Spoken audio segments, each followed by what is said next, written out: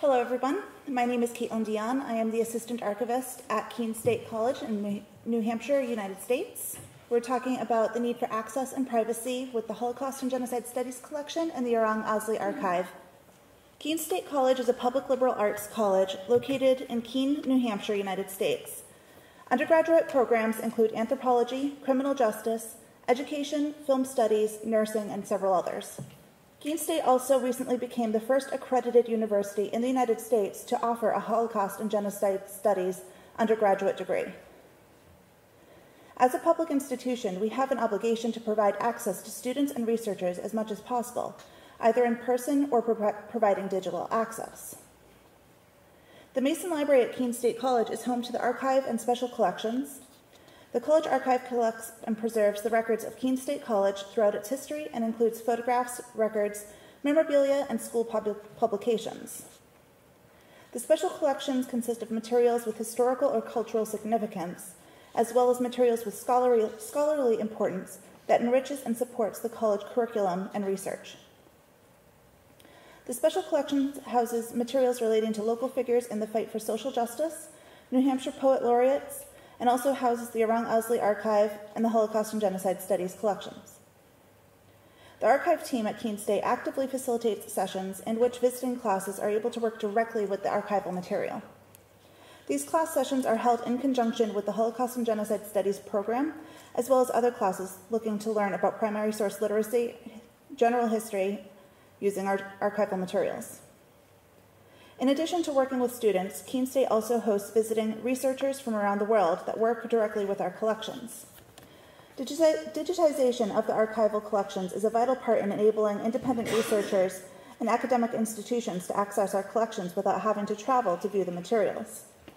It also promotes independent study of our students, who are now able to access some of our collections digitally without making an appointment to see the archive in person. However, the unique nature of some of these collections pose a challenge to our mission of free and open access to our collections. The Holocaust and Genocide Studies collection consists of documents, photographs, and artifacts relating to World War II and the Holocaust. This collection is frequently used by students in the Holocaust and Genocide Studies program and are available for the public to access. While we at Keene State strive to make these items as accessible as possible, there is debate in the wider field of archives as to whether or not it is ethical to post Holocaust imagery online. The Orang Asli Archive at Keene State College is a collection of anthropological field notes, photographs, and artifacts about the Orang Asli people of Peninsular Malaysia. Some of the materials contain medical information, which we don't make available. Several anthropologists have contributed to the Orang Asli Archive, and it is utilized by institutions around the world. Digital access to photographs and other materials in this collection also allow the Orang Asli people themselves to view their own history. This archive allows individuals to research this little-known indigenous population. Hello, my name is Kyleigh, and I have a degree in Holocaust and Genocide Studies. I'm currently a master's student at Keene State College, and I focus on the Holocaust collection at the Keene State College Archives. The Keene State College Archives hold a vast collection of artifacts dedicated to the Holocaust. These artifacts include original photos, documents, and German memorabilia donated to the school for educational use. Currently, the Keene State College Archives allows anyone to enter the archive by appointment with the archivist. The Holocaust collection is available for the public to view without limitations on what they can see and handle. The Holocaust collection is also used for student purposes and is able to be handled by students for educational research.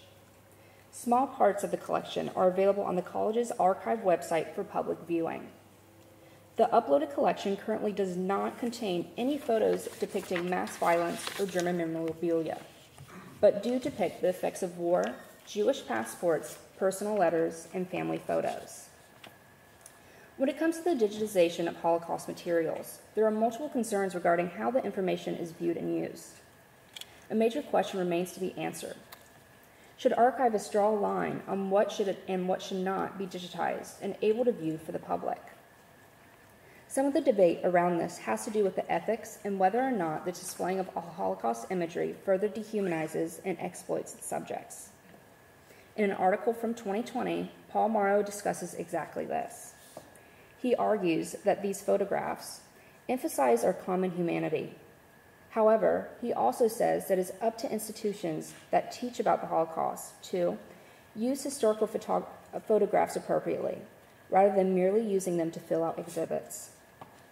The article also states, some critics claim that any photographs staged or shot by perpetrators cannot be viewed without further dehumanizing the subject. Continuing the argument, in 2009, Germany's constitutional court upheld a lower court's ruling that animal rights activists could not use Holocaust photographs in a visual campaign against animal cruelty. The case against the activists turned largely on the claim that displaying such photos in this context would violate the dignity of their subjects. The availability of digitization gives to the public of Holocaust archives can cause photos to be misused and abused for other purposes. On the other hand, Yad Vashem, a museum focused on the Holocaust located in Israel, strives to provide the public with access from afar to its documentation of collections.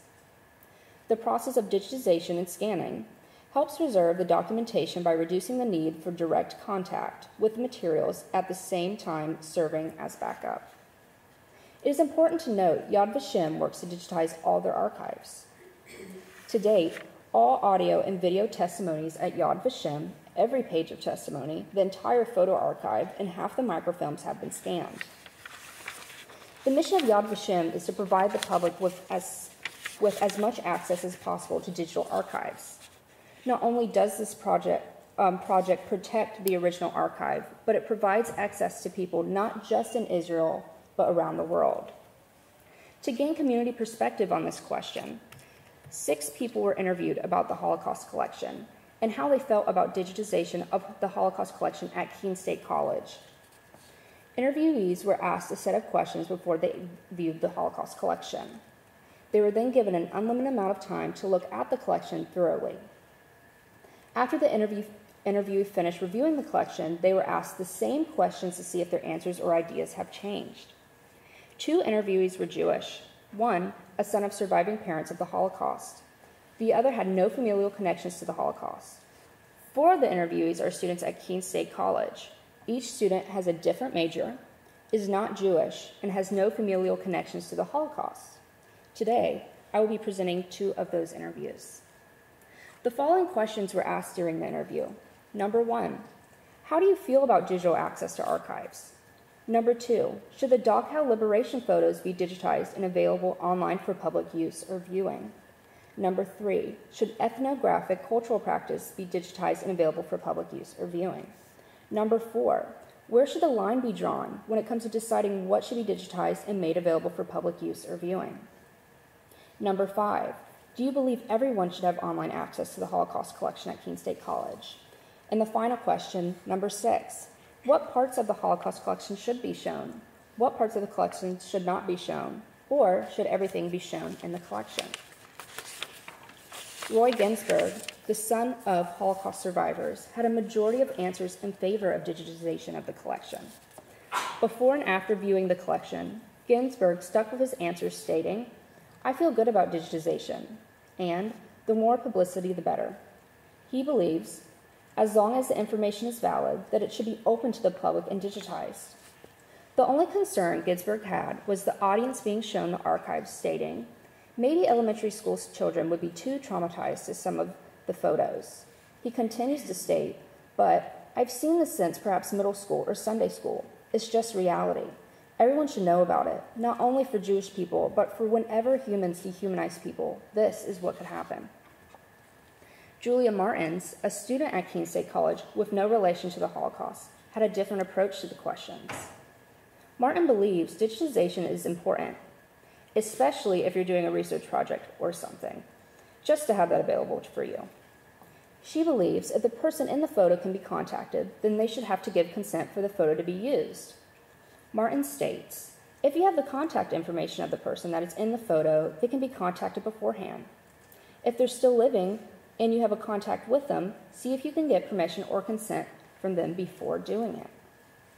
She then goes on to state something that I believe is really important for archivists and historians to remember. She states, these are actual people. Where is their line of what they want to be shown and what they do not want to be shown? After viewing the collection, Martins believes the line should be drawn at the photos since consent has not been given. A major concern of digitization of the Holocaust collection is the misuse of digitized photos depicting mass atrocity, mass casualty, mass extermination, and war. There is, of course, risk in posting these photographs online. While we may not be able to control what others do with these images, we can control what we put online and how it's presented. Digital access to the Holocaust collection is vital, as 6.1 million European Jews were murdered at the hands of the Nazis. Having access to these archives gives students the opportunity to fully immerse themselves in the history. Posting disclaimers before being able to enter a page with graphic photos or documentation of Holocaust archives could be a beneficial way to provide the public with sensitive material. This can help viewers make the decision to exit the page if the material is too sensitive for their viewing. Keene State College strives to protect its students, its staff, and outside viewers from material that may be triggering to some. By creating warning messages, the college is able to digitize and upload the entire collection that is more accessible and safer for viewers who are interested in the Holocaust. Hi, I'm Mary Meagher. I'm an undergraduate student studying secondary education and history at Keene State College. The Orang Asli are an indigenous peoples located in Peninsular Malaysia. They make up only a fraction of the population, but have an extensive history. The Orang Asli have a total of 18 subgroups, accounting for just 0.5% of the population of Malaysia, equaling just under 200,000 people. The first known record of the Orang Asli goes back as far as 63,000 years ago. Throughout their history, the collection of artifacts and field notes has been a staple to understanding their cultural practices. Existing literature of the Orang Asli peoples have shown a great appreciation in conserving and preserving the evidence found about their people through archives, especially ones online. Most collections on the Orang Asli are found internationally rather than in Malaysia. As with other indigenous populations, the role of the Orang Asli in Malaysia is at times overlooked or misunderstood, and it bears noting, however, that the economic and political role of the Orang Asli in pre-colonial Malaya was crucial in the formation of the early peninsular states. This being said, throughout my time working at the Keene State Archives, I have had the privilege of preserving field notes and journals from Dr. Rosemary Dionne as well as Dr. Suichi Nagata, who both focus on Peninsular Malaysian anthropology.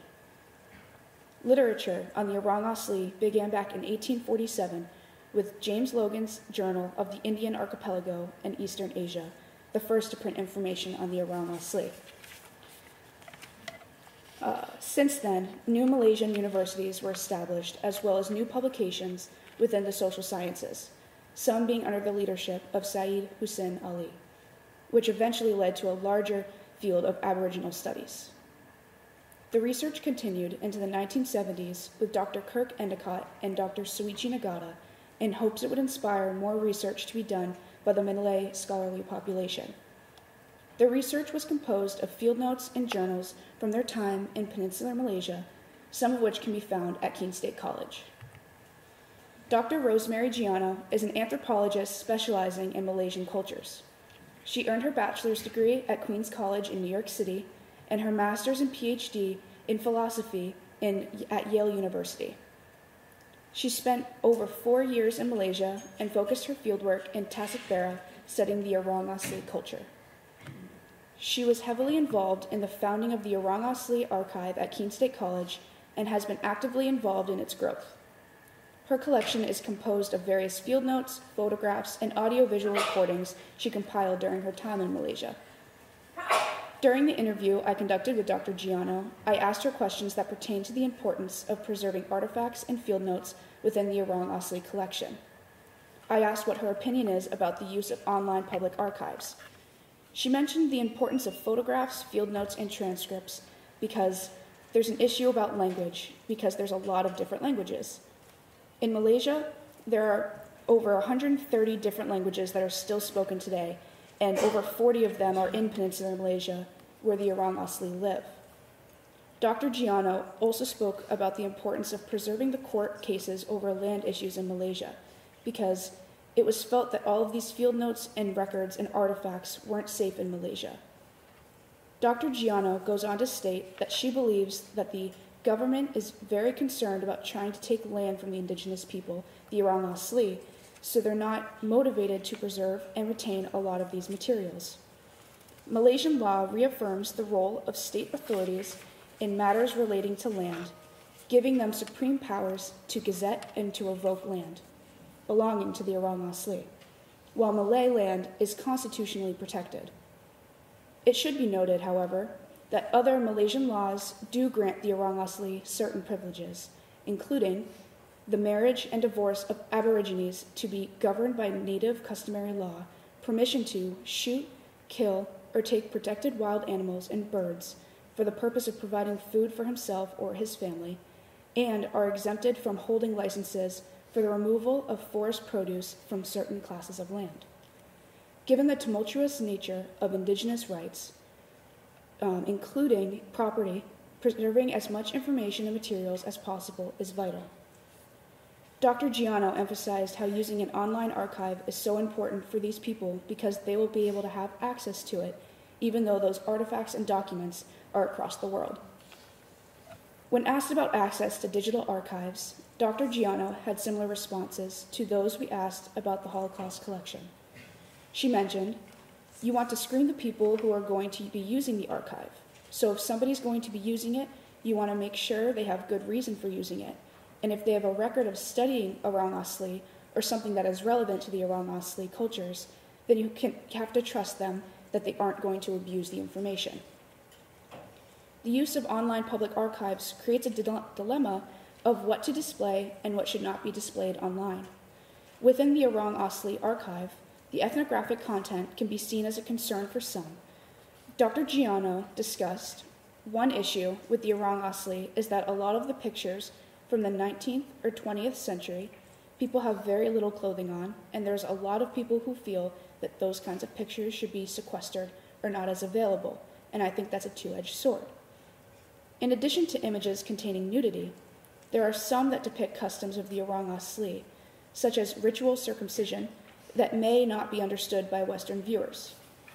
In the field of anthropology, it is key to understand various cultures around the world and how their different cultural practices are used in their daily lives.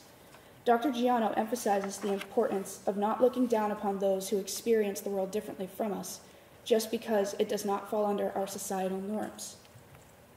In addition to being used by researchers, the online archive can also be accessed by the Orang Asli themselves. The Facebook group Gambar Samalai Jaman will occasionally have photos from the archive shared to it. There are currently just over 1,500 members in this group and has been growing since March of 2020. Dr. Dionne created the Facebook group when the COVID-19 lockdowns began so she could continue to connect with the Orang Asli without physically being there. She uploaded a couple of photos every day from her time in Malaysia, creating her own interactive archive online. The Orang Asli are very active in the group and enjoy seeing their lives in a way that can be used as an educational tool. The digitization of the Orang Asli archive provides access to materials that would not otherwise be accessible to many around the world. It is crucial to both researchers and to the Orang Asli people themselves that we continue in our mission to provide access to as much of the materials as possible. The Holocaust and Genocide Studies collections and the Orang Asli Archive have a prominent place in the archive and pose the most challenges in regards to ethics. The Keene State College Archive also contains material that may have been restricted by the donors themselves or are under copyright. Like the Holocaust and Genocide Studies collections and the Orang Asli Archive, some of these materials are open to the public and are in the process of being digitized when we are able to do so and allowed to do so. While we as archivists work with this material on a regular basis, it is vitally important to not lose sight of the human element of archives. Archivists are the keepers of the items, but should not necessarily be the gatekeepers of knowledge, deciding which items can be viewed. Instead, we should be the guardians, preserving the materials so that the future generations can continue to learn from and work with the past. Digitizing materials, especially those of high historical or cultural significance, can help to provide access while maintaining the integrity of an item that may otherwise become too fragile to handle. The challenge is to do so respectfully and properly. Thank you.